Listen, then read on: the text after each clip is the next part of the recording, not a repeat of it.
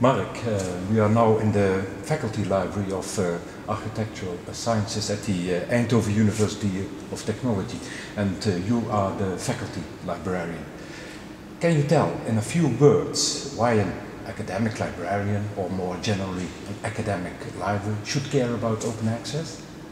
Well, developing and maintaining a good collection, both in print form as well as in electronic form, is obviously one of our priorities as an academic library.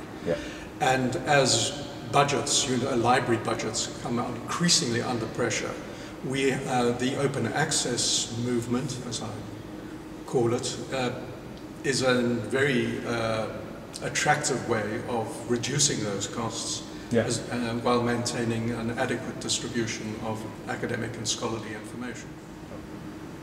Mark, you mentioned the repository of this university. Can you tell us a little bit more about the repository, about that repository? Well, to get back to my point of view, in the light of the urgent budget crunch, it's very important that university libraries explore other ways of publishing. And the university repository is one of the ways of distributing scholarly communication at a lower cost than the current conventional means. So it's in the interests of university libraries to manage their university repositories. And that's basically what we do here in Eindhoven. Our library manages the process and the storage of the repository of scholarly research here. Okay.